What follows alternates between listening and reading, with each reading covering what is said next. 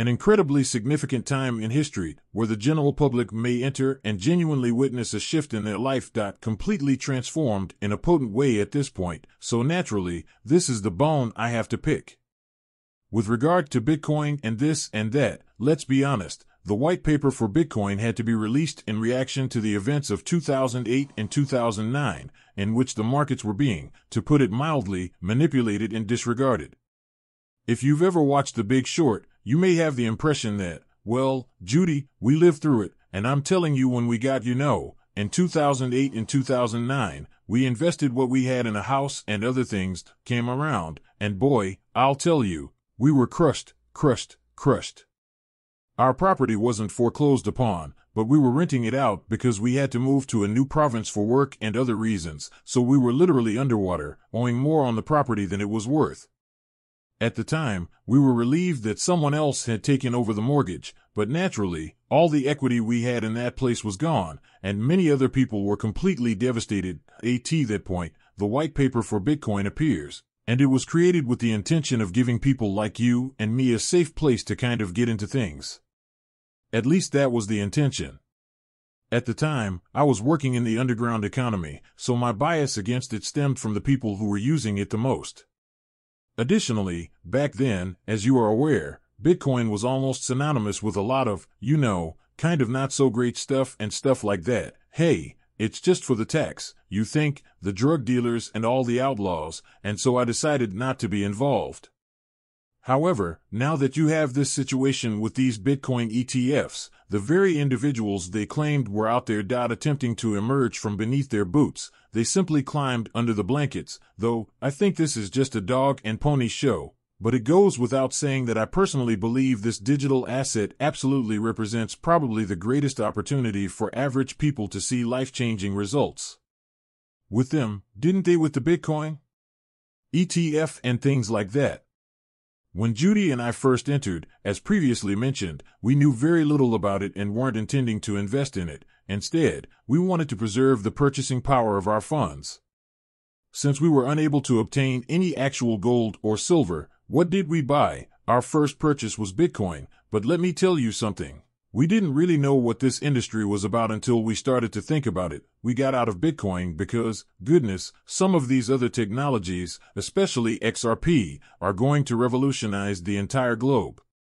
Investing everything in these alternative coins within a year, wow, that would have significantly improved the situation, and, gentlemen, I offer it to give you a perspective so that, as an average person investing in this sector, you do believe that there is a real world.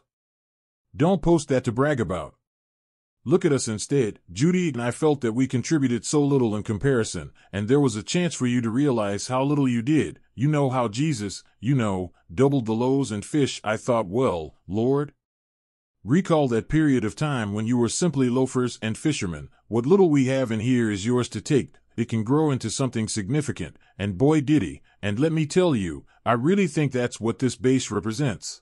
A chance for regular people to witness life-altering events, and I really think that this area will ultimately represent the largest wealth transfer in human history when we get further down the line, completely, and the explanation for my belief. Naturally, that's a result of the infrastructure that is being constructed and the things that I was reading. Today, we're discussing the complete collapse of the existing economic system and how it is literally in its own winter on its last day. And you understand the situation. We are all set to just modify what we already have. To embark on a new endeavor since the globe is the financial system is at a critical juncture. When it is nearly ready to collapse, I was watching Blockchain Backer. When he said, if you look at the 100-year data and where we are in history, and the things that are just kind of lining up like they did back in the 1930s and things like that. There are a lot of individuals out there at any given time. What follows will likely be among the worst crashes the world has ever witnessed, and it will be remembered as the complete story of the phoenix rising from the ashes. That means that something has to burn down for there to be an ash heap, isn't that right? That's what I really think, guys. It is certain to occur. It's going to burn down, so we're going to watch, and in a major way, and they are aware of it, which is why they are up there constructing all of these lifeboats, isn't it? They are installing the infrastructure for that reason. Collectively, how they are altering how Point One computes the interest rate every day, with LIBOR and everything else, as well as the ISO message requirements for our financial institutions. That explains the existence of the central bank. At a breakneck pace, digital currencies are being developed, and the IMF to finish this, the Bank of International Settlements, the International Monetary Fund, and all the other central banks in the world are scrambling like rats on a sinking ship, since they are aware of their limited time.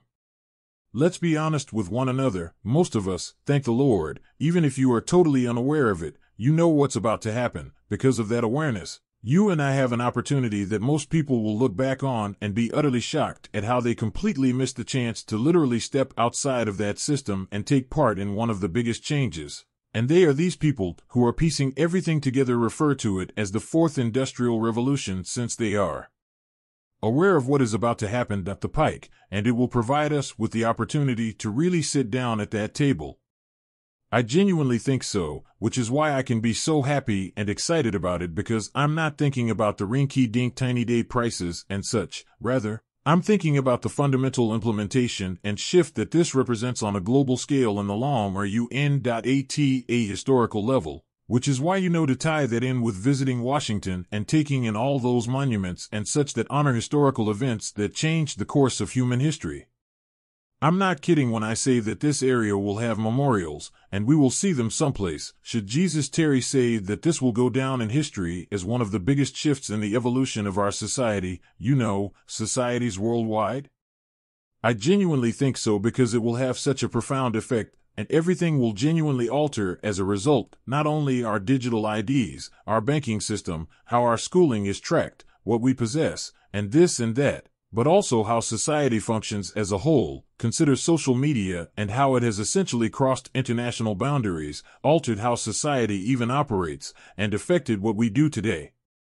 It has also affected how you communicate with friends and family who live all over the world, and how you obtain information that practically reside thousands of miles, if not continents, apart. Yet they can link in that way, interacting with one another across all these social media platforms, which were revolutionary in and of themselves.